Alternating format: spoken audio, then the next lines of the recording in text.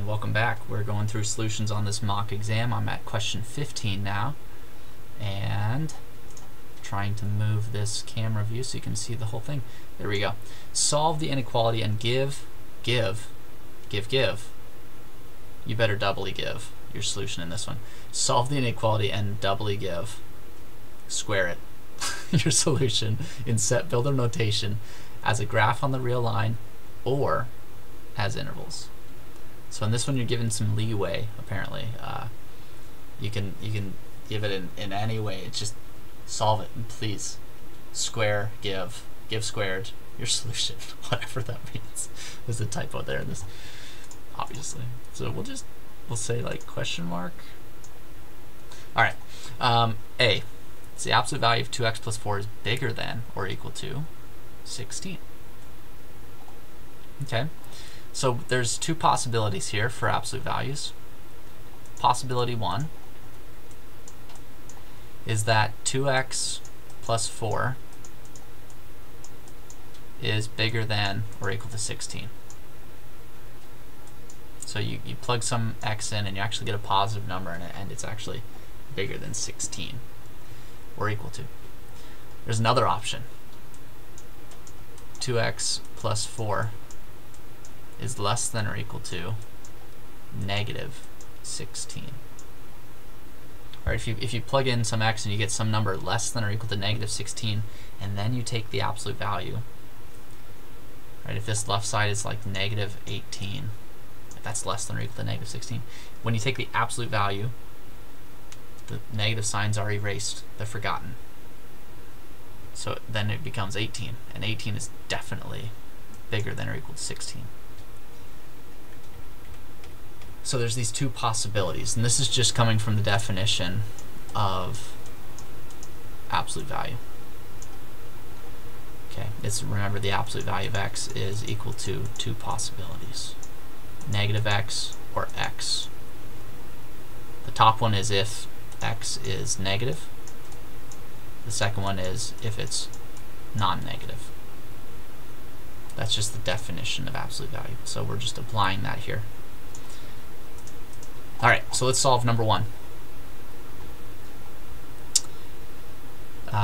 We've got to subtract the 4.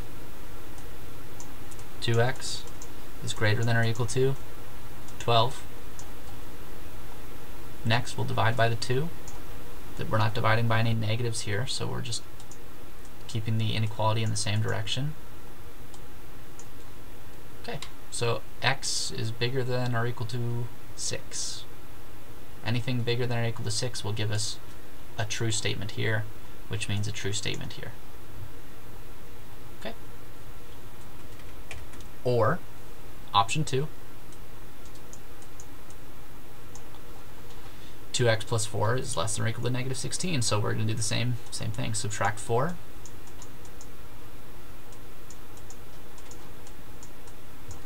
Divide by 2. We don't need to flip the direction of the inequality because we're not dividing by a negative. X is less than or equal to negative 10. So there we have it. That's it. We are not quite in set builder notation. We're close, but once we have this, we're good. So let's do the 3 different solutions here. So in set builder notation, it's the set of all x such that x is bigger than or equal to 6, or x is less than or equal to negative 10. And that's it in set builder notation.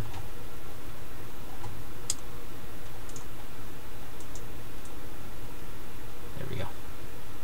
Throw it over here for this video. Okay.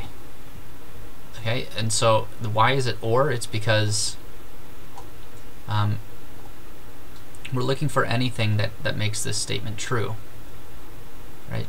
Anything. So long as it makes this line in absolute value bigger than 16, we're good. We've got two possibilities here. We've got either this set or this set. Okay, that set or that set. Make it true.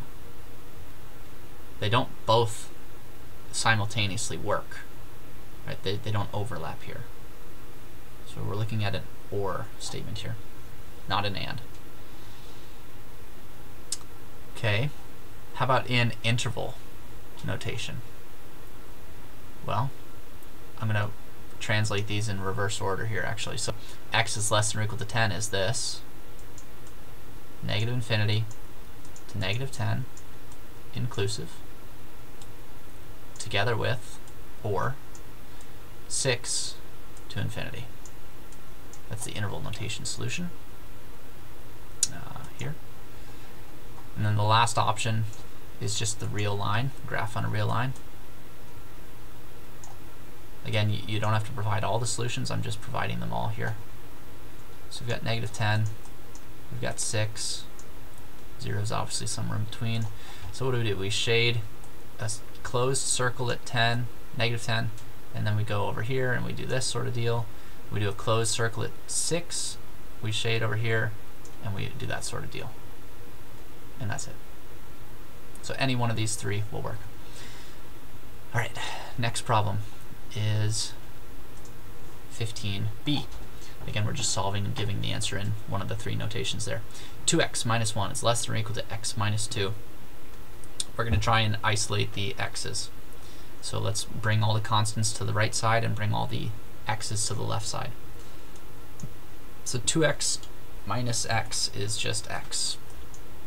We'll subtract that x to the left side. And then we'll add 1 to the other side. Negative 2 plus 1 is negative 1. And that's it. If we throw this here with a couple curly braces, we're good. The set of all x such that x is less than or equal to 1, negative 1. That's it. We subtracted that x over. That gave us the x. We added the 1. That gave us the negative 1. It's that easy. As an interval, it is negative infinity to negative 1 inclusive. As a graph on the real number line, here's negative 1. We close the circle there, and we go to the negative infinity direction. That's it. Okay.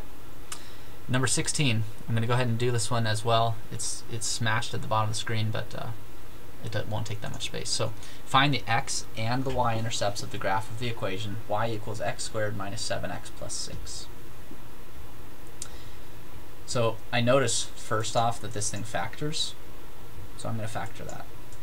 X minus 6, x minus 1.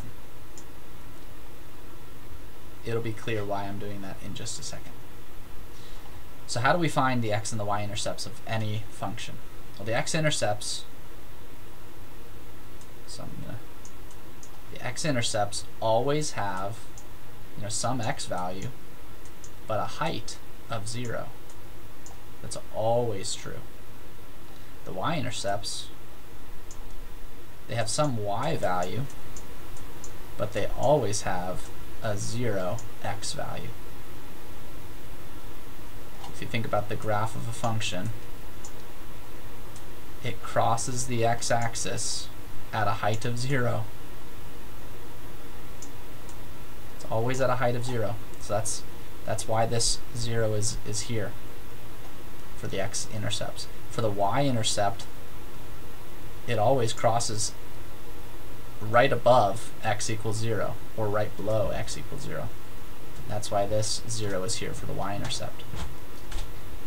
When you're given a formula for a function, these are actually instructions to find the intercepts. Let's find the y-intercept first. What do? For the y-intercept, we plug in 0 for x. So y equals 0 squared minus 7 times 0 plus 6. So what is the y-intercept? 0, 6. Done. Okay, to find y-intercepts, just plug in 0 for x, and you've got it. To find x-intercepts, you plug in 0 for y. So that's why I factored this before. When you plug in 0 for y, what do we get? We get 0 equals the factored form. X minus 6, x minus 1.